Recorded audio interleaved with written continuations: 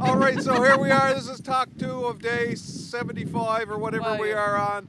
This is Jennifer Shea. She's going to talk about collaborative, community-based participatory research. Sorry, I got that mixed up. That's fine. With my participatory action research. It's Very the same, simple, it's the same stuff. thing. You probably will also answer some questions. Yeah. So I'll turn it over to Jennifer. Thank you very much. So this is not my first time teaching outside, but it's my first time teaching when it's snowing. And with all these horns behind me. Does anybody know what community-based participatory research is? Daryl knows. So when we think about putting together a research project, what is the first thing that we do?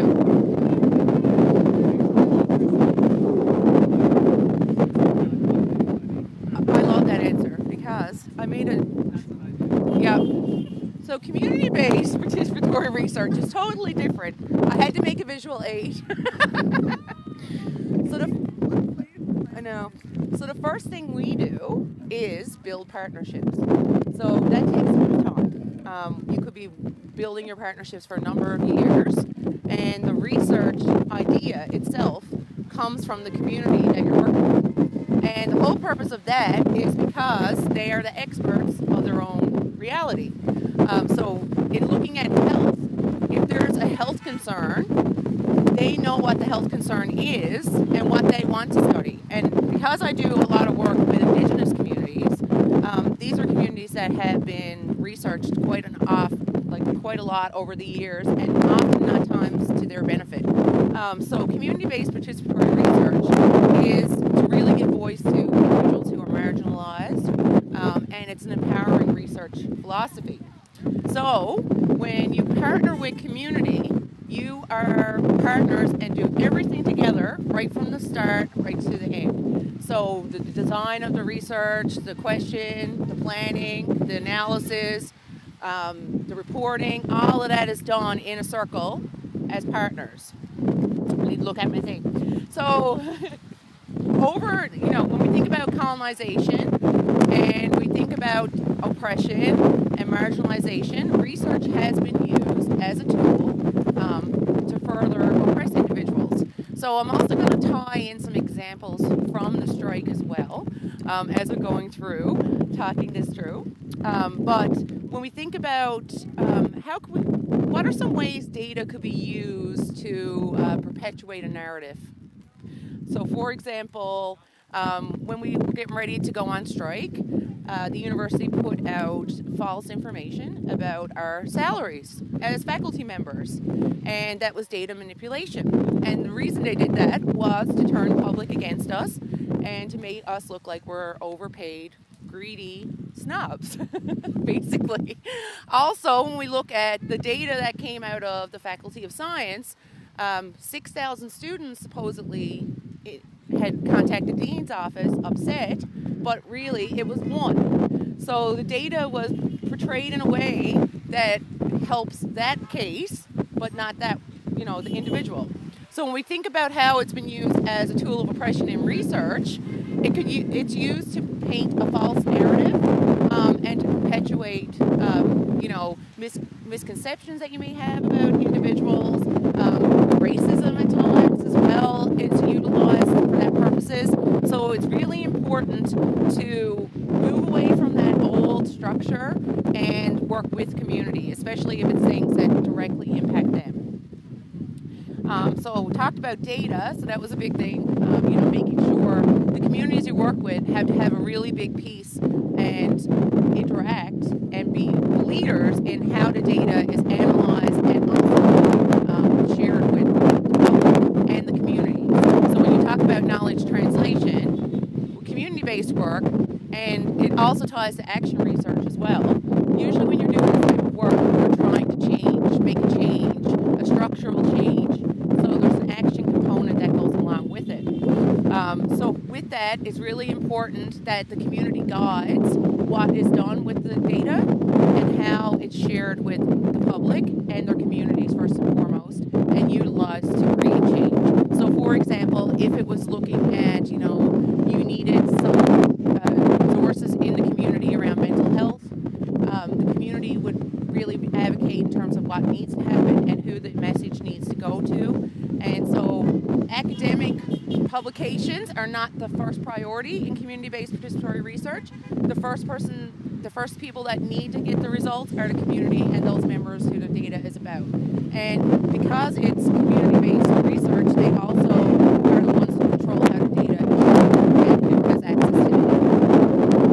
And that goes into the leadership piece, especially when you're working with indigenous communities or other communities that would be considered marginalized. It's really important that they receive their data back to them at the end. So when you're thinking about doing community-based participatory research, it is not a one-off. It's not you do a research project and then when it's done, it's over. It's a long-term commitment and it's continuous building of relationships. It's really cold here right now. I'm sorry, guys. I'm just looking at this now. So, and another thing too, when you're thinking about community-based participatory research is, you know, everybody, when they get to the table, brings something unique to the team. So it's not just that, you know, academic is not the expert. Everybody brings something to the table and everybody comes together in a collective to talk about that. So when we think about, you know, oftentimes traditional knowledge and knowledge of communities are downplayed as important. One example we can think about within our province is the Cobb Moratorium. So I was a child of the moratorium growing up, and before the moratorium happened, the fisher people were all saying that we're doing damage to the ocean, we need to scale back, we need to not fish, we're overfishing, we're ruining the ocean, and they were ignored. And now we know what happened, because the people who are living that life and know those waters or know that community know better than anybody else. And oftentimes greed and corporate drive is what, you know, doesn't actually make sure we're doing the right thing. So that's another really important piece too. So making sure that the message and how you are portraying information is done so in a respectful way. And I think that is all. I was going to do a really short talk, and I think I did that. And sorry, I'm freezing right now. All right, thank you. So, were there any questions? Oh, sorry, one more thing. Fair deal. Oh, sorry. Yeah, sure. That's funny.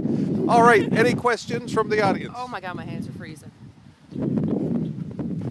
Can you provide a specific example without getting too specific on how community-based partnership research has gone terribly bad? From my experience? Or in general?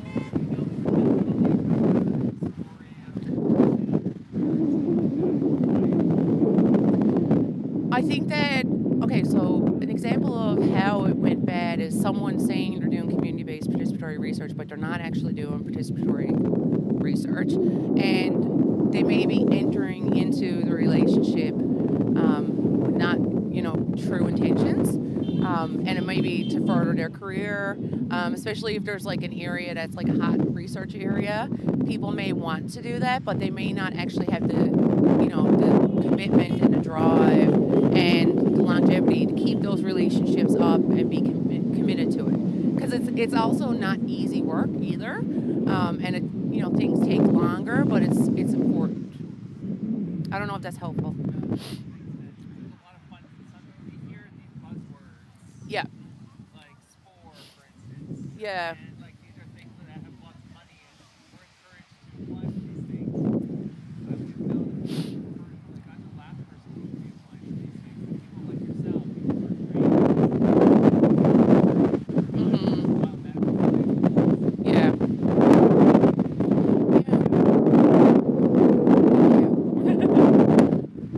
All right. Oh, another question. Oh, another question.